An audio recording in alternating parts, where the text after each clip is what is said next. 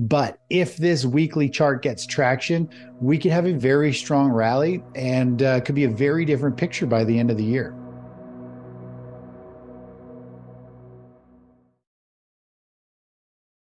Hello, everyone. Today, our guest is Chris Vermeulen, Chief Market Strategist of thetechnicaltraders.com, explains why the stock market may have bottomed and what's next for the rest of the year and beyond. If you're as excited about exploring the fascinating world of cryptocurrencies as we are, hit that subscribe button now. Don't miss out on our insightful discussions, market updates, and game-changing insights that could potentially shape your financial future. Remember to give us a thumbs up if you find our content valuable. Your support fuels our passion to keep delivering top-notch videos. And hey, why not spread the knowledge? Share our videos with your crypto-curious friends, family, and fellow enthusiasts.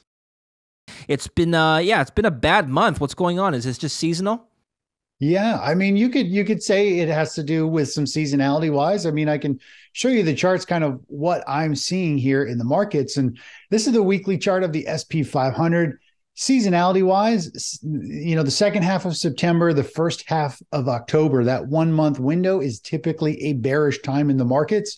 And we have seen that when we zoom in here. This is the weekly chart. The last 4 bars have been down.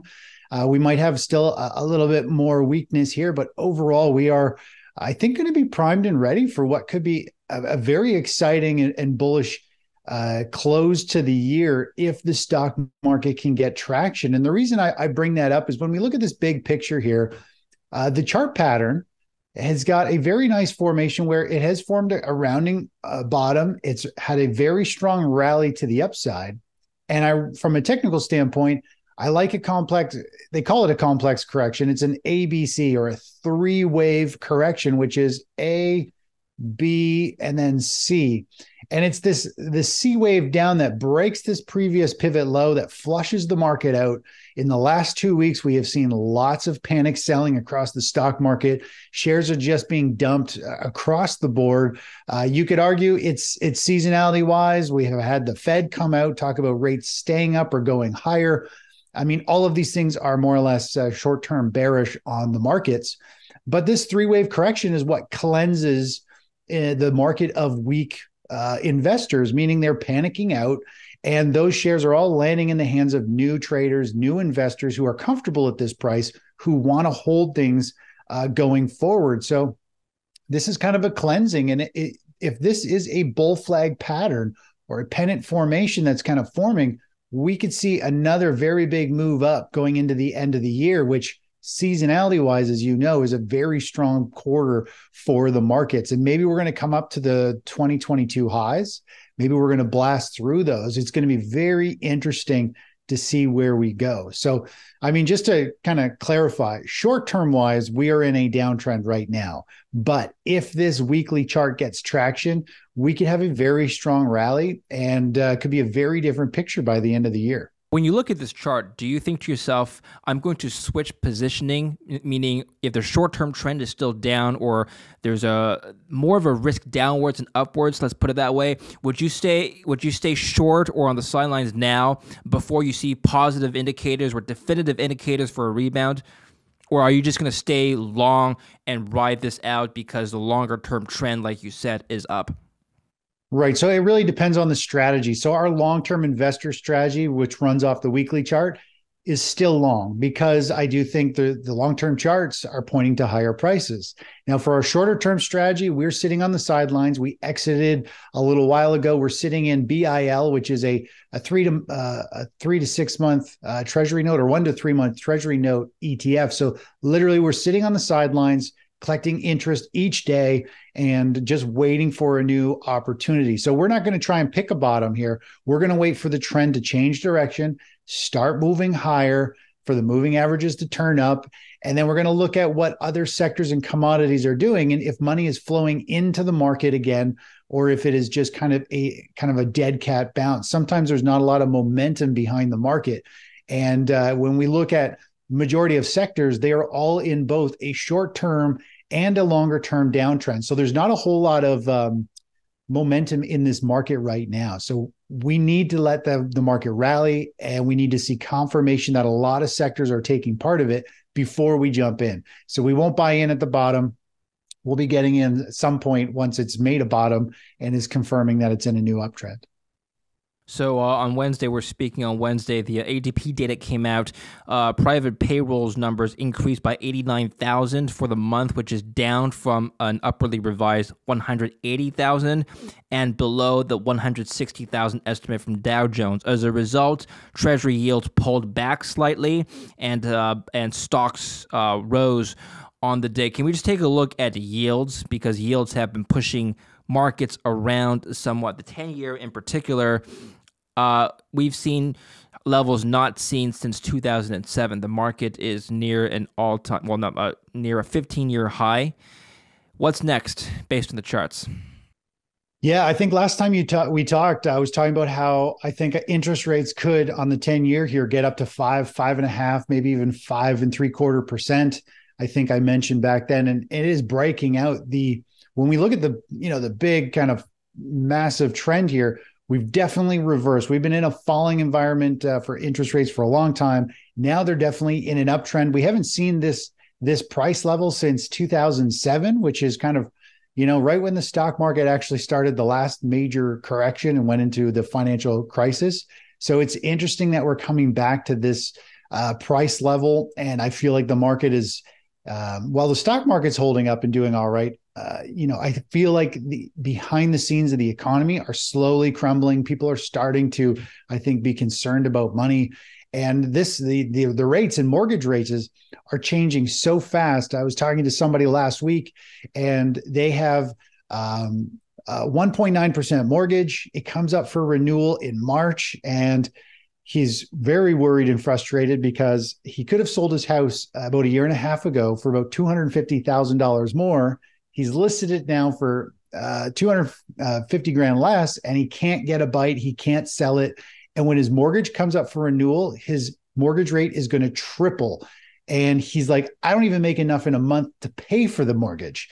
And so I think we're going to see this. This is in Canada. There's 3 to 5 year mortgages are the most popular, and we're going to start seeing the 3 years coming up in the 5 years, and it is going to be a nightmare because of these high rates, mortgage rates, and I think they're even higher in the States. I think mortgage rates are up around 8% in the States versus 6% here in Canada. So I think we're, just tip of the scale. We are right back to interest rate levels that we saw the last financial crisis take place.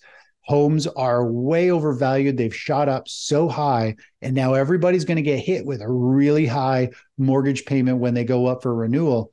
And if we get into a recession and jobs start getting cut and employees start to get nervous, the banks are going to tighten up, and it'll be even harder for people to renew their mortgage, even if they have the funding to potentially support their new interest rates. So the whole area around interest rates and mortgages is going to be really interesting, where we're kind of headed.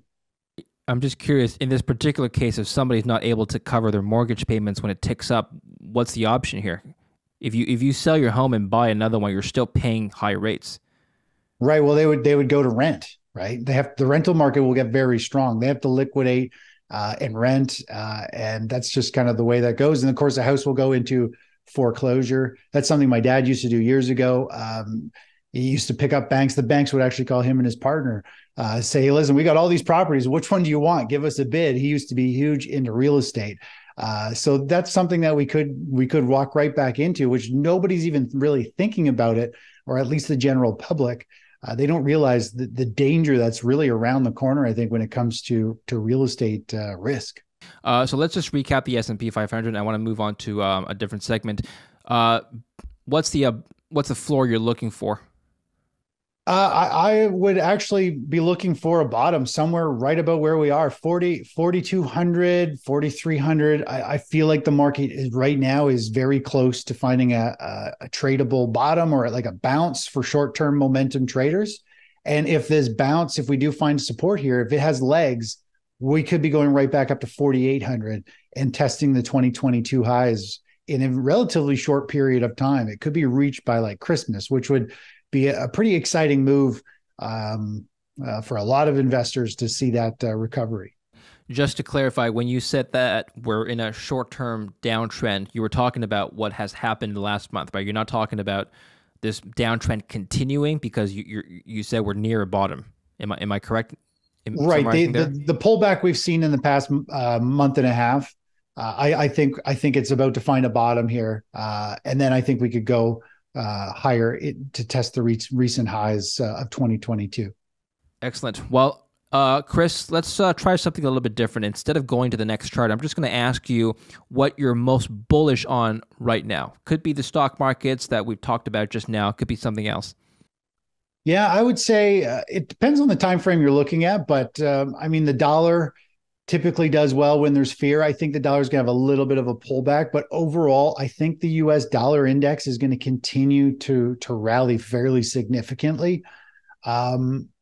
In terms of another asset, I mean, if the markets are going to have a big correction, I don't really want to hold a whole lot of stocks. Really, I have to follow the trend. Right now, the trend is down for stocks in the short term. So to me, the dollar is kind of the one that's trending up very strong. You can be in another type of position, which isn't all that exciting, but bill, which is the treasury note, which you can just kind of collect monthly interest and dividend payments until there is a decisive move. Right now, the markets are oversold. And I think trying to short a market here is a high risk play. I think trying to pick a bottom or trying to play a bounce is also high risk. So the dollar and the sidelines right now until we get a new decisive move in a direction here is kind of what I'm looking at. We saw the same thing back in the 2000 tech bubble. The dollar screamed higher. I think we're actually much more closer to a 2000 kind of market reset that could take a long time to unfold. And I think the dollar is going to go back up and hit what we saw back in 2000, which is around the 120 mark. But typically we see when there's blood in the streets, there's huge panic. The dollar is the one that really goes up in value, and stocks and everything else plummet. So to me, a very strong play during a recession is actually the dollar. That it's just played out very well in the past. Even on short-term charts, the stock market sells off really big. The dollar tends to go up. So it's just kind of the way that I found that the dollar seems to move. And I really like it because it's a fairly consistent moving asset class. It's not really volatile. So a big day in it is like 0.5%, 0.75%. So it is a very controlled way to kind of. Thank you for watching the interview highlights of Chris Vermeulen. If you enjoy this highlight video, please kindly subscribe and help share this video for us to share more of this valuable content. Thank you.